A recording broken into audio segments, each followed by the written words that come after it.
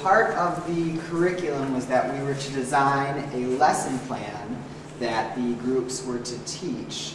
And for our lesson plan, we decided to do sand art done by the Native Americans. And these are some of the class students' interpretations of how they would do sand art. The theme was that we would have them draw an animal, and so they picked their favorite animal, and so that's why you'll see that in the center. And then borders in Native American art was very important, so we made sure they used borders in their art as well. You'll notice that the paper is wrinkled to give it texture. Well, it might be nice, Blake, to move to the clay pieces, since that was a little bit a similar theme with Native American culture and animals, totem animals. A couple of groups focused on the clay pieces. There were the pots, so you'll see a lot of pots, and then also the animals.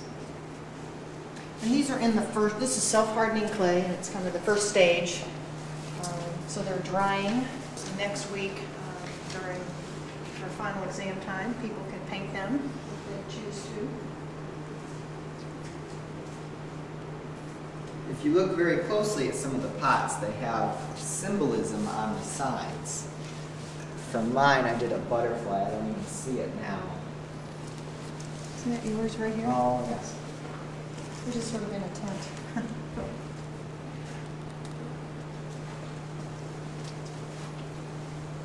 Before the pots were placed, it sort of looked like these animals on this path.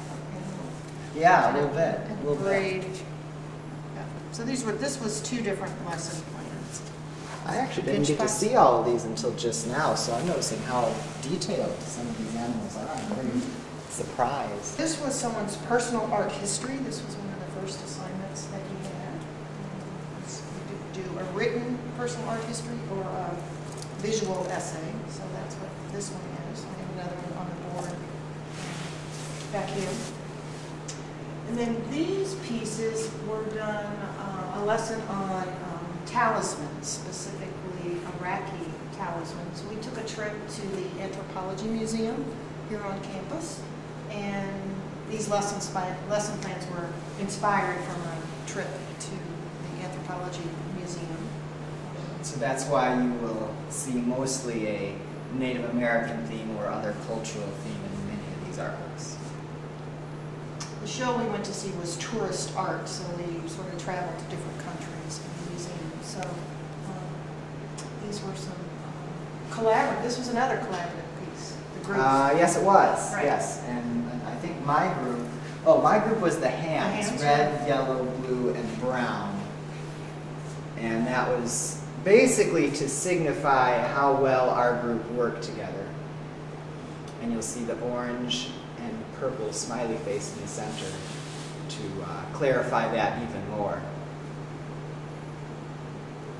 This lesson was kind of interesting because there's a smaller one up here because some of the groups actually cut theirs apart because they wanted to have their own separate piece. space. Yeah. Right. Yeah. So that's why there's only one of those, the Star of David.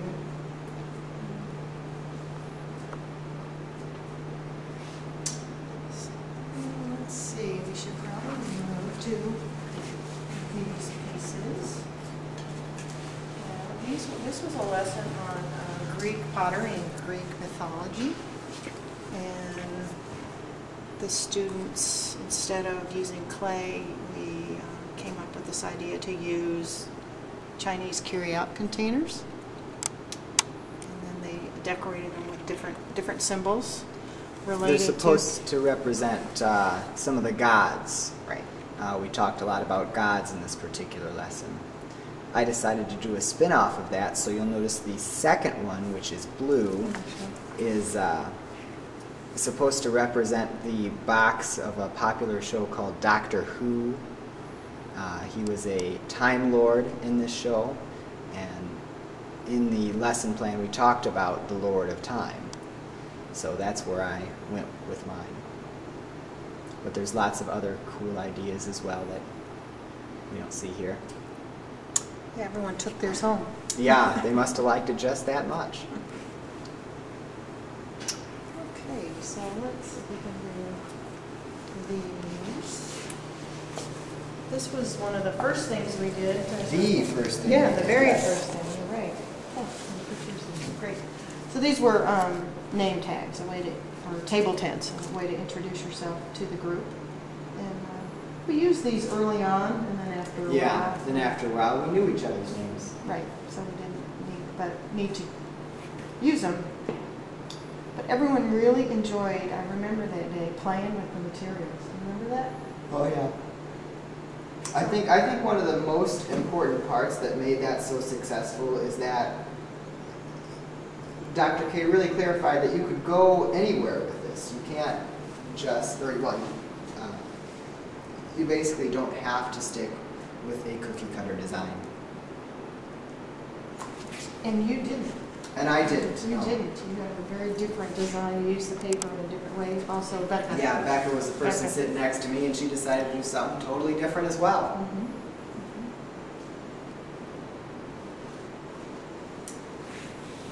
And what, oh, let's see, we'll move back here.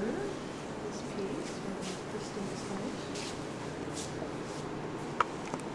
This was a lesson, we discussed Keith Haring and his work, and then each group again had a black piece of paper, and they picked a social issue that Yep. they wanted Yep. to communicate an idea about in the manner that Keith Haring might have done that.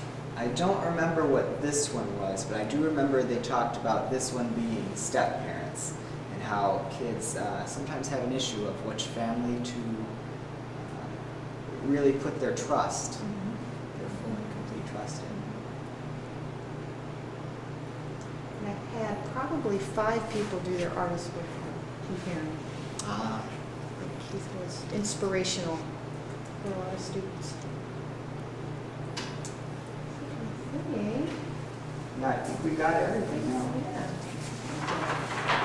And we have are some idea journals, but I haven't looked at those yet. Oh, forgot Taylor's, our personal art history.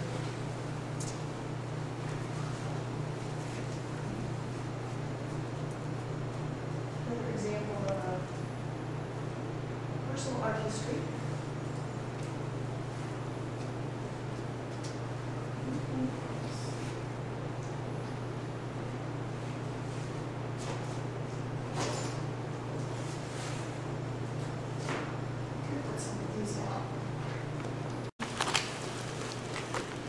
So some of the examples that we've photographed. Here's one.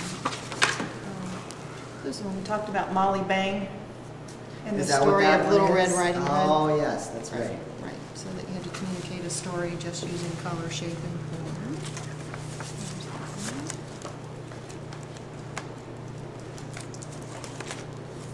Oh. Name tent. Mm-hmm. I saw the sand art in there, too. Yeah.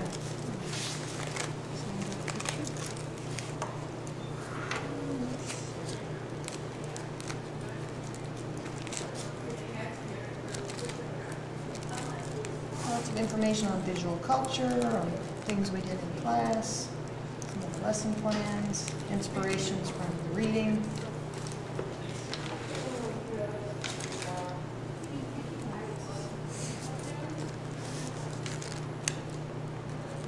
Sand painting. Fairy tale collage. These are from the anti-coloring book. And a handmade book artist. Here's another.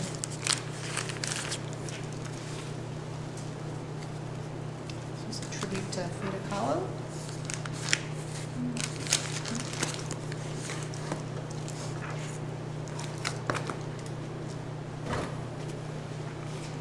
We want to thank you for visiting our gallery and taking a walk with us through our semester of work.